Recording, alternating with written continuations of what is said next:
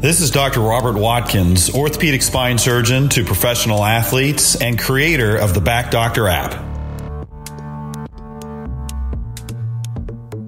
Today's podcast is on cervical stenosis surgery. So first we'll define what cervical stenosis is, how do you know when you have it, and what are the signs and symptoms. And then we'll talk about what are the risks of having surgery versus not having surgery. And then we'll talk about the different types of surgery that you can have. So first of all, cervical stenosis. Stenosis means constriction or restriction of your spinal canal.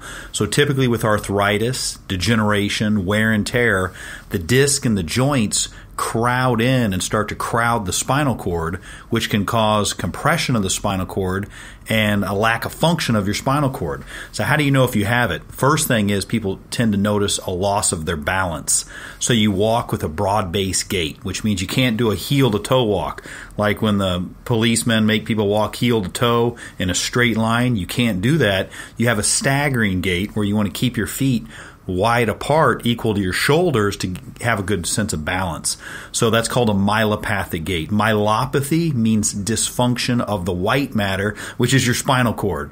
So cervical myelopathy means dysfunction of the spinal cord, which is throwing your balance off typically, and that comes from pinching of your spinal cord in your neck, which is cervical stenosis. So they're all related.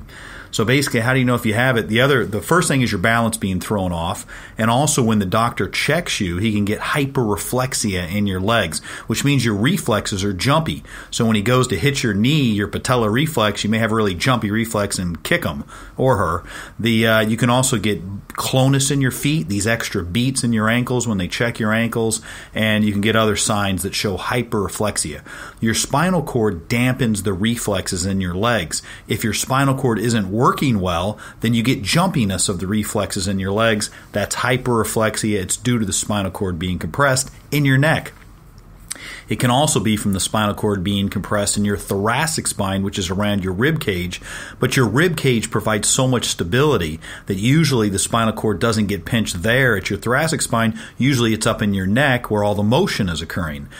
Down in your lumbar spine, below your rib cage, those are the individual nerve roots. Your spinal cord ends at your rib cage. So usually problems down there don't affect the spinal cord.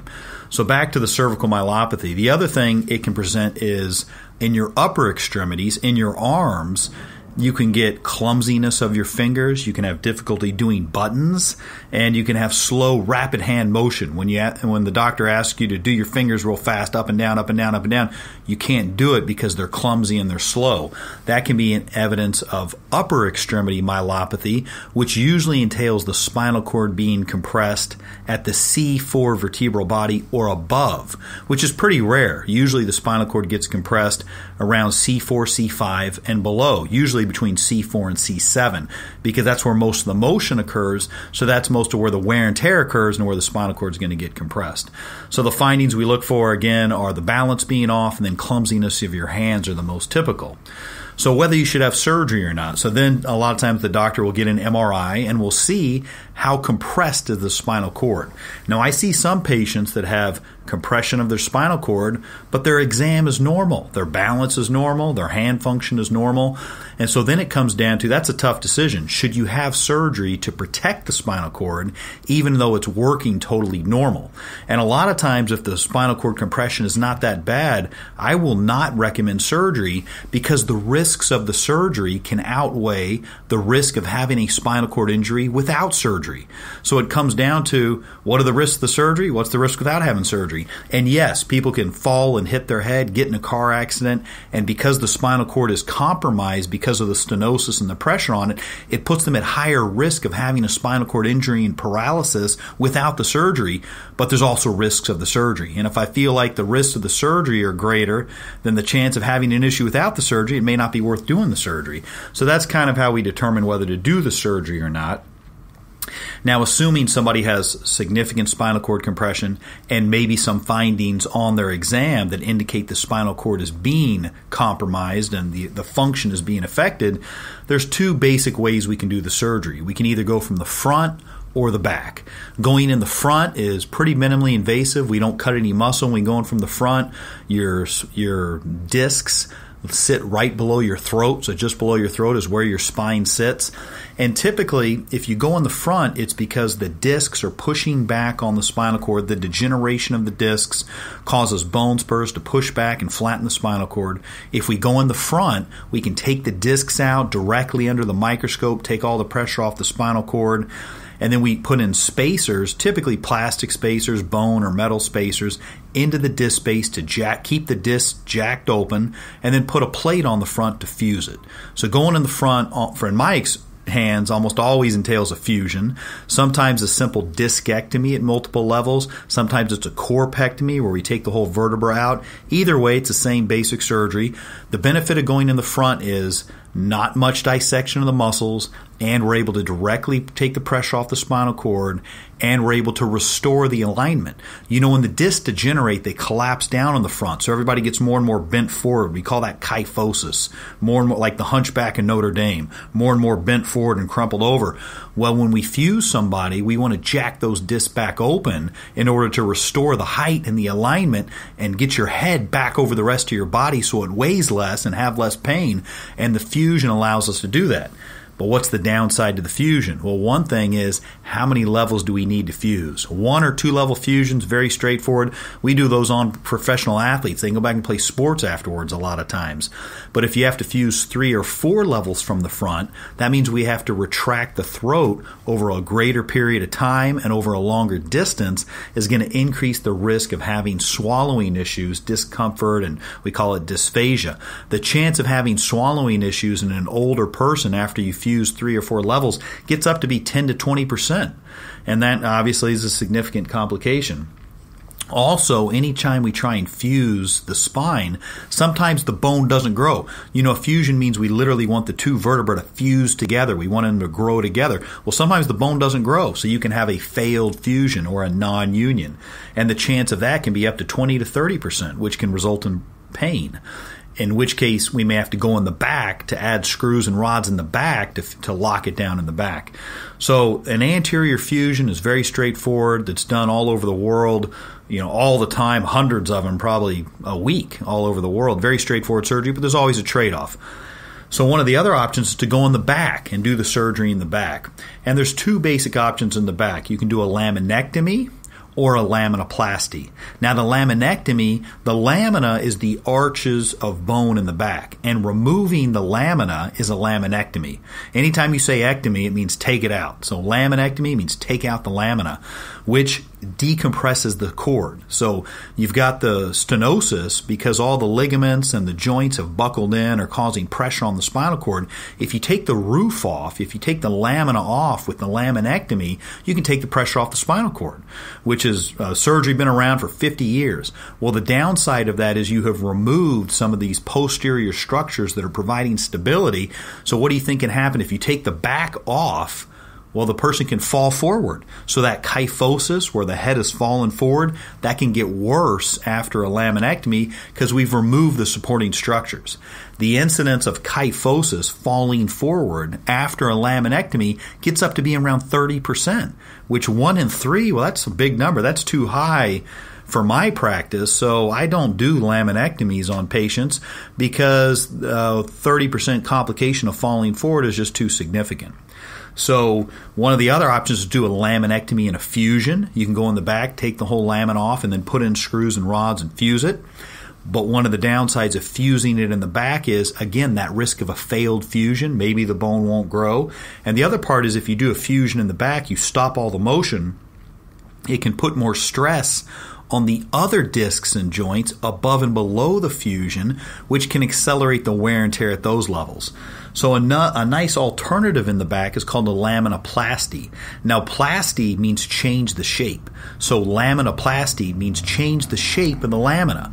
And basically what we do is we drill the lamina all the way through on one side, halfway through on the other side, and then we crack the bone open and put little metal plates in to create a gap in the lamina, which changes the shape in the lamina to open it up.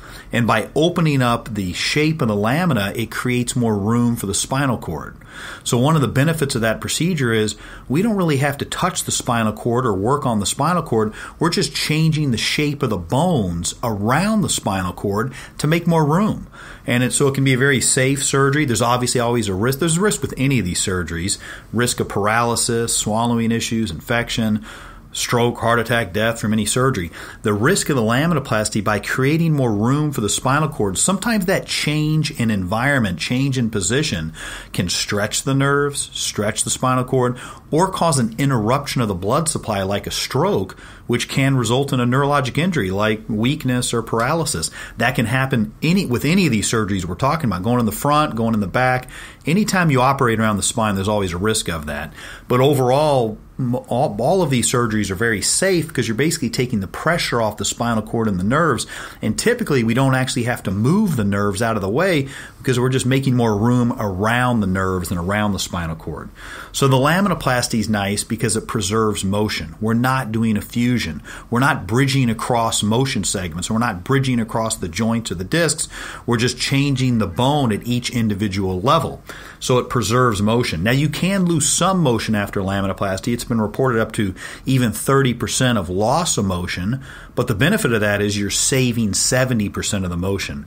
Whereas with the fusion, you're losing 100% of the motion because that's the purpose. You're locking it all in place. So the laminoplasty preserves motion, which is good for function. It also can put less stress on the other levels that you're not operating on because you're not transferring the stress to the other levels like you do after a fusion. The other part is we're still preserving this posterior bony arch so the muscles can fall back down and reattach to the bone, which can preserve better muscle function. Now, one other risk of the laminoplasty, we are changing some of that bony structure in the back and some of the muscle attachments. So there is a risk that you can fall into kyphosis and fall forward, but the risk of that is more around 5, maybe 10%. As compared to the laminectomy is around 30%. So it's significantly less risk of falling forward.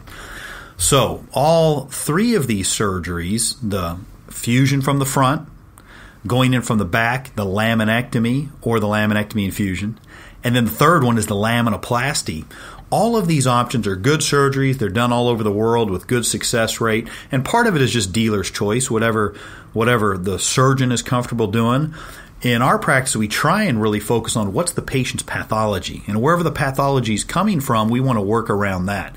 And basically, if a lot of the pathology is from the front, then we may do a fusion from the front. Or if they've fallen forward where we want to open it up in the front, well, then we'll do the fusion because that can restore the alignment. But if they got pretty good alignment and a lot of the compression is coming from both the front and the back, if we can just go in the back and do the laminoplasty and open it up and preserve the motion and not do a fusion, then we'll do the laminoplasty. So these surgeries post-operative, what does it look like after the surgery? Most of these surgeries, people stay in the hospital for 1 or 2 nights. A lot of people are ready to go home the next day. One of the nice things about neck surgery is you can get up and move right away. It doesn't inhibit everything from your neck down, so your trunk and your legs, you can get up and walk right away and be very independent very shortly. The pain that people have from the surgery, the fusions from the front usually don't hurt that bad. Usually people have swallowing issues that last for several days. Going in the back, people tend to have more pain. That's one of the benefits of doing the fusion from the front versus the laminoplasty is the fusion from the front addresses the pain from those degenerated segments. The laminoplasty, it doesn't because you're preserving motion. And you can have pain from the muscle dissection in the back, which is more extensive. So people after laminoplasty can have up to 20 to 30% of pain as compared to the fusions. So after the surgery, people go home after 1 or 2 nights. They usually need help around the house for 2 weeks. Plan on no driving for 2 weeks. And then we see them 2 weeks after the surgery. We see how things look. We generally start physical therapy around 6 weeks after the surgery. Well, then you work on your core stabilization, your back stabilization exercises, and your chest out posture exercises. Our whole rehab program is in the Back Doctor app, which is in the App Store. And we obviously do that with the guidance of a physical therapist. We want a trained professional to teach the patient how to do the exercises and to tailor the exercises to each specific person because everybody's muscle balance and posture is a little bit different. Generally, most people are back to pretty normal function by 3 months after the surgery, but it can take up to 6 months, even a year, to fully regain all the function. Spinal cord recovery and nerve recovery can take up to 18 months, which is good. It means there's a lot of potential to heal and to recover.